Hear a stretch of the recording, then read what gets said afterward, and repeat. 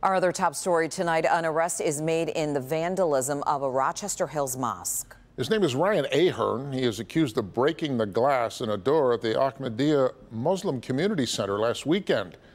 Deputies believe it was a random act, not a hate crime. Victor Williams is live with this. And Victor, the arrest announced on the same day religious leaders have come together at the mosque to stand in solidarity.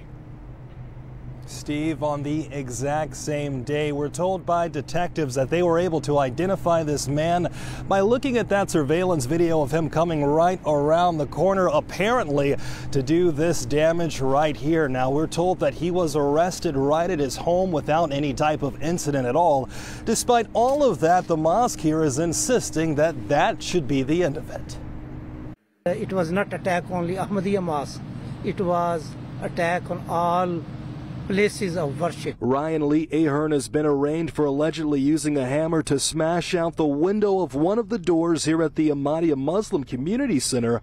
But as of right now, the mosque doesn't want to press charges against the 33-year-old man. We heard that the man is arrested, but we told law enforcement and people that there is nothing from us. We don't want any penalty. Today, multiple religious communities came together to pray for both Ahern and the mosque in an interfaith prayer ceremony. When one temple or mosque or any place of worship is harmed, we are all harmed. We all feel that pain. Any act of hatred or any act of vandalism, any act of threatening cannot remove that fullness from us. And even though the mosque was always willing to forgive the person responsible in exchange for a conversation, the offer still stands. Let us come, sit together, build the bridge for friendship, respect.